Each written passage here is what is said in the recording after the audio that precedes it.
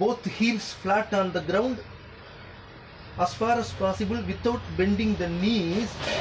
Try to go as slow as possible. The next thing is you should place your legs, your right leg like this, and once again your left leg should be almost flat on the ground. You should hold it for 30 seconds or up to even 2 minutes like this. I think this is part of some asana. I am not very sure about asanas. That can be learned only from a proper guru. You hold here, and then once you are finished with this, try to go down as far as possible, as below as possible, and hold here for 30 seconds.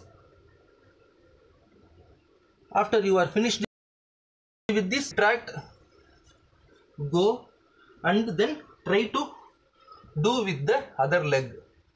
You should be consistent when you are doing both legs. One person might find left difficult and right easy, and vice versa. Some person might find another one difficult. So you have to iron out the even odds and even out.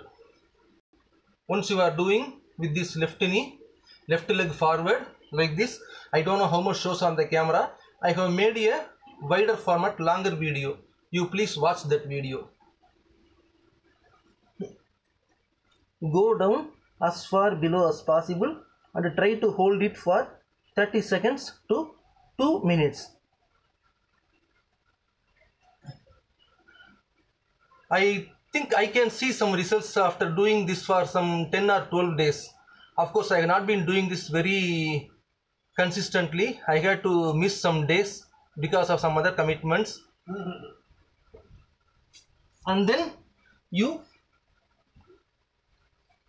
this is what they call relax. Even this is difficult. It was difficult for me on the first day.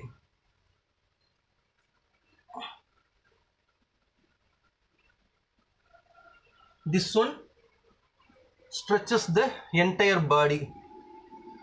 I can see it also works the hip muscles and the whatever is inside my tummy.